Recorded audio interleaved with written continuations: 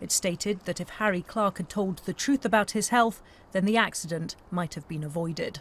It's really important that where you have a self-declaratory system, that there is an appropriate deterrence, that people know that if they lie to the DVLA or fail to report medical conditions, then they will be prosecuted. The safety of people walking alongside roads like these is reliant to some extent on the honesty of drivers. This report highlights that doctors, drivers and the authorities may need to consider